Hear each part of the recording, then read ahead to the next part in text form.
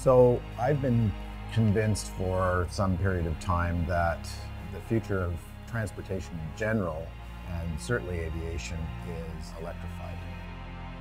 I came here and we sat down, I think it was over a cup of coffee. Literally within minutes, the understanding that we both want the same thing kind of rose all the way to the top. And the rest was, okay, how do we make it happen?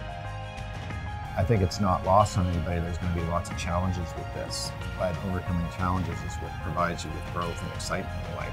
The whole team at Harbour Air is innovative. I mean, we've carefully chosen our team so that we have people that are, that are innovators instead of bureaucrats. Nobody says we can't do it. They're just like, okay, what do you need? Well, let's figure out how we're going to do that.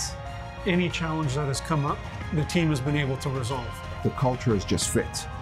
We both have very similar views on life, on world, on business. We both have similar views on kind of get it done type of attitude. In business, you're either going up or you're going down. So I'd rather go up, and up involves innovation. The airplane you see behind me is the first in the world to have a 750 horsepower electric motor installed on it. I'm going to be the test pilot. I certainly plan to be the one to fly it. When this thing flies, it'll be the first time on Earth that this happens. How could you not be excited about that? We're proud to be those people that are leading the process. There's no reason why we can't achieve some things that certainly will have a major impact on the future, and that's something we can all be really proud of.